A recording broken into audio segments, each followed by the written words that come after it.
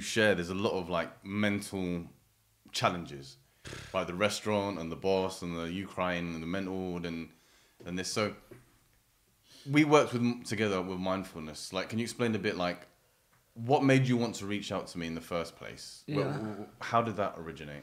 So I've reached out to you because of the nerves before the fight. Like leading up to the fight, we got so many thoughts going through your mind. Yeah. And working with you has helped me not delete the thoughts, but has helped me realize when I can stop and decide to stop thinking about that thought and change it into something positive. Yeah. Or like, you see them when we do the stuff we do on the computer, when you say green flag, orange or red, the anxiety it gives you. Yeah. That has really helped me to figure out whether I wanna keep thinking about what I'm thinking of or just be present and enjoy the moment. Yes. I've reached out to you because I think you're very professional and I think you know what you're talking about. Yeah. And I just appreciate everything you do and how present you are and helpful you are toward us. Like, you're always there with us week by week. You lead me, you message me, you try to like help me. You tell me how your day going, did it go well, did it go bad? And you never really get upset with me if like I go, oh man, today I only done 5 minutes and I couldn't do the 10 minute.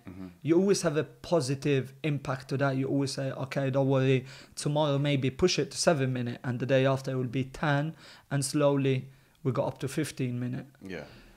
Which is, yeah, that's why I reached out to you, because I think, yeah, you're the man.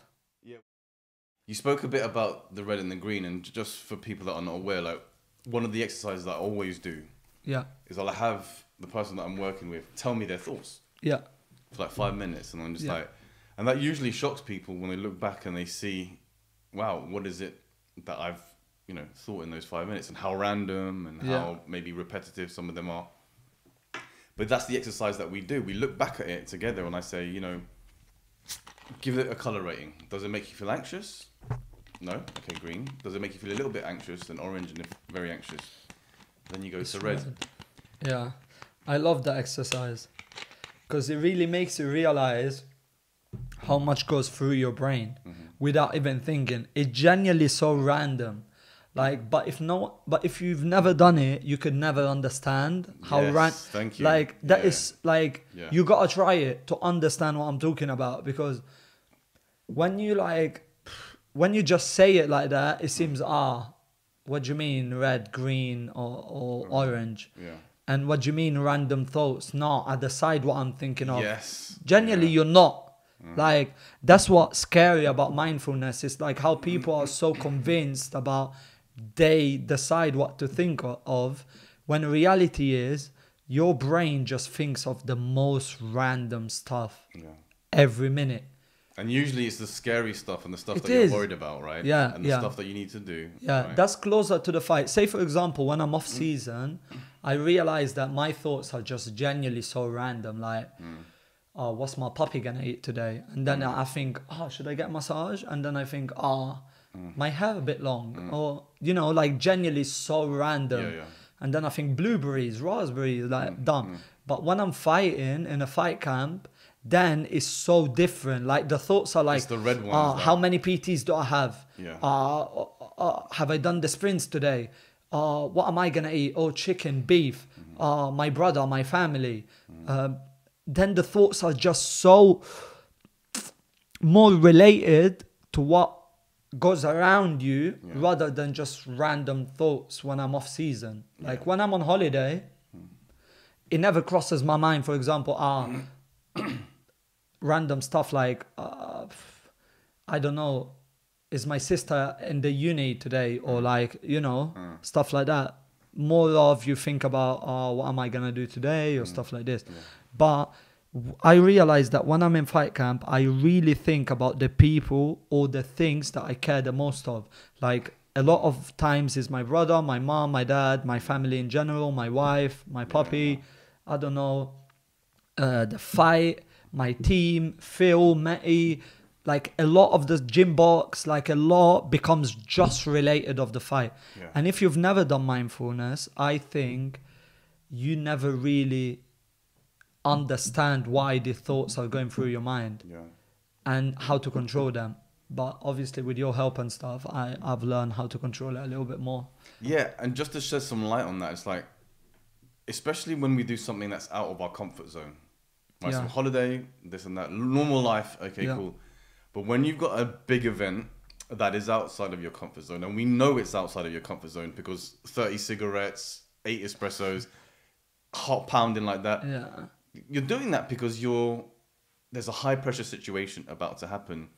And literally your brain's thinking life or death. Yeah. That's why a lot of times we think about our family, you know, your brother, your this and that, your wife. Because when you're about to die, that's what people think about. They think about what's most important to me.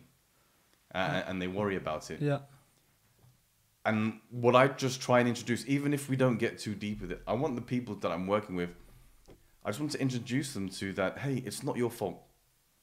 Right? Whether you want to or not, these thoughts are just going to happen. And the closer you get to your fight, the scarier it's going to get.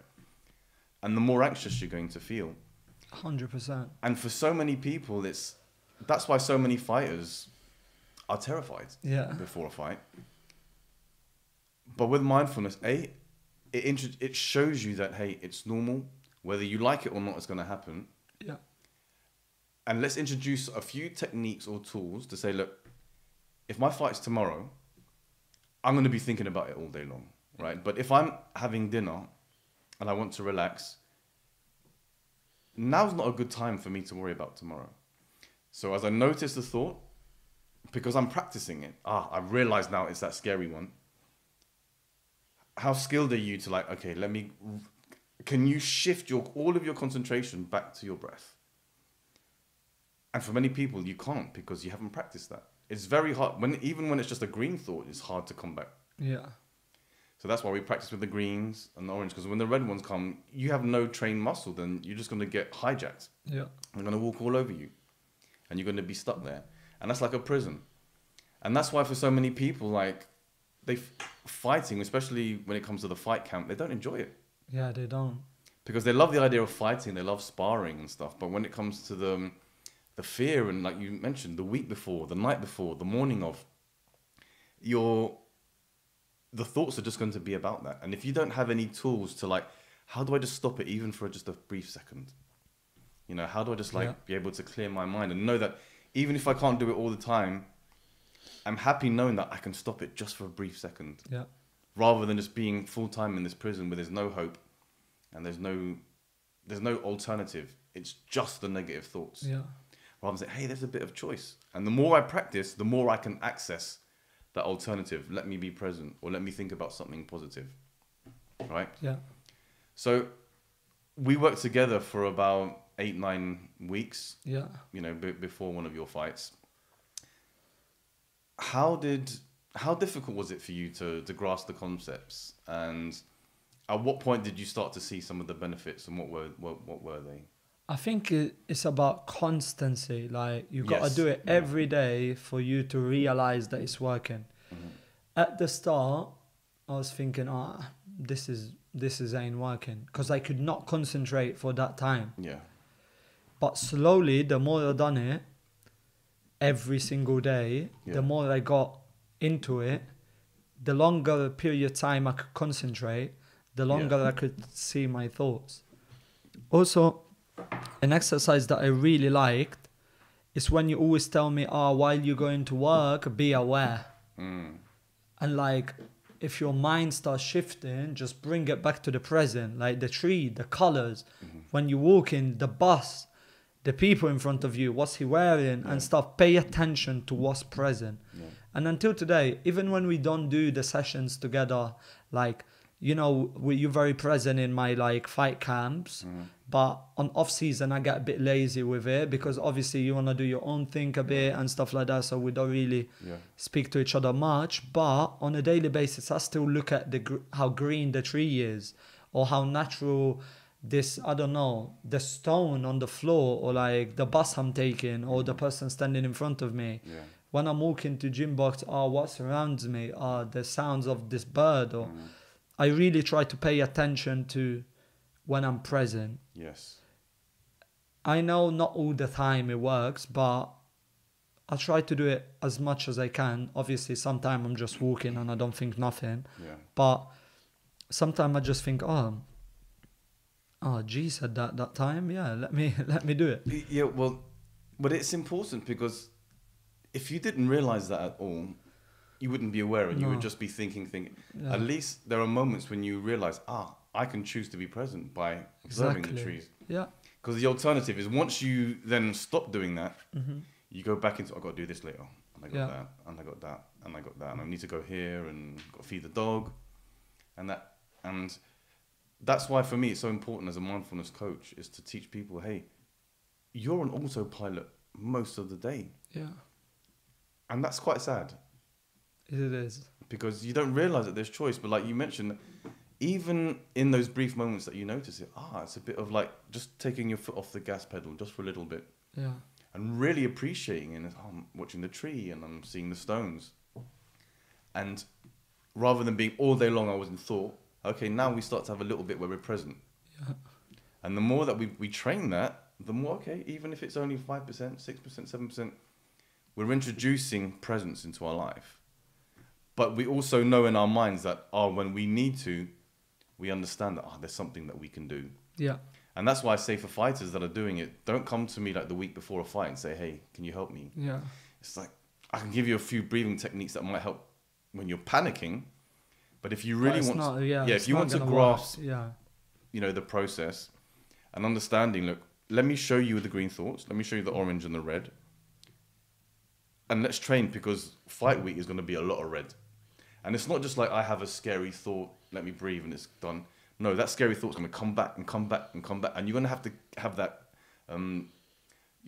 that, mental strength, going back to your anchor kind of vibe. Yeah. Yeah, but you need to have the muscle where it's not just once. It's it's going to have to be again and again and again and again. And for a lot of people, that's draining.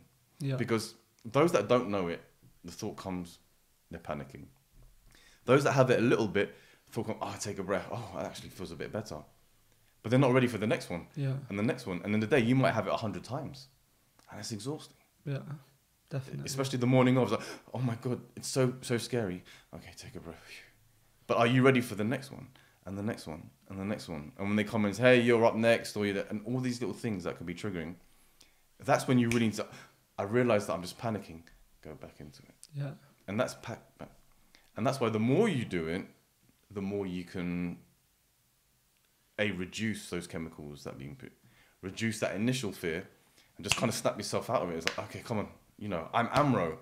Then you start to go through all your positive things. I'm the best. I'm this, but you forget about that. Yeah. In those moments of fear. Definitely. And so it's a. But how would you describe it, for example, if you were talking to like one of your friends back in Italy now? If I say to you, hey, you did this mindfulness, because I struggle myself to teach people that you said it's something you need to experience, right? But how do you describe it? What is mindfulness for you? If I had to describe it with one word, I would say freedom, because it frees you from bad thinking. Mm-hmm. So sometimes you're like in a prison in your head, and you're thinking like a lot of bad things and stuff. With mindfulness, I think it just helps you get out this like red thoughts or like dangerous thoughts or whatever you're thinking and stuff like that. I think mindfulness is great for everyone. Like, forget you're a fighter or whatever. Yeah. I reckon 90% of the people that need mindfulness. Yeah. Because no matter what's your job or whatever you do, in your life you're definitely stressed. Like, you got red thoughts. 100%. Yeah. And I feel like mindfulness is like a pain relief. It's like it helps you clear that red thoughts and like It helps you clear your mind, even for that split second. Exactly. It's not a long term thing. Like, yeah, it's not you don't do it and then okay, I'm great exactly. for the rest of my like life. If you're, no. I don't know, if your cat died and you don't want to think about your cat just died, you're gonna still thinking about your cat died, but it's just gonna be, you're gonna try to like go back to your anger, disappear for a second, think about it again, disappear. Yeah. It's like, it comes, wipe, but it will come again and again and again. But I think the more you do it, the smarter you're going to get with it. Yeah. If you're willing to perform at your 110%, which is that 10% is the difference. Because look, at the level we are, everyone is at 100%. The mental is that 10% extra. Work with G, because he knows what he's doing and he really understands the fighter life. He's been in it. He's been with us for he is friend of Phil since they young and kids. So he's seen Phil from day one starting the Muay Thai. So he's been around Muay Thai for all his life now. Yeah. So he really, really, really understands fighting. So start mindfulness to become the best version of yourself. This is all I'm saying. This is it. The best version of yourself. Exactly. I like that. Not just only physically, but... Yeah, mentally, not physically. Physically, we are the best version of ourselves in a fight camp because you're dieting, you're healthy, you train every day, twice a day, you're muscly, you're working hard. Mentally is when you have to become the best version of yourself, because if you're the best version of yourself mentally, then you definitely are physically. Yeah. Because you're mentally strong, so... Yeah, and what I added to that is like, my important role, when I'm working the fight is happiness. Yes.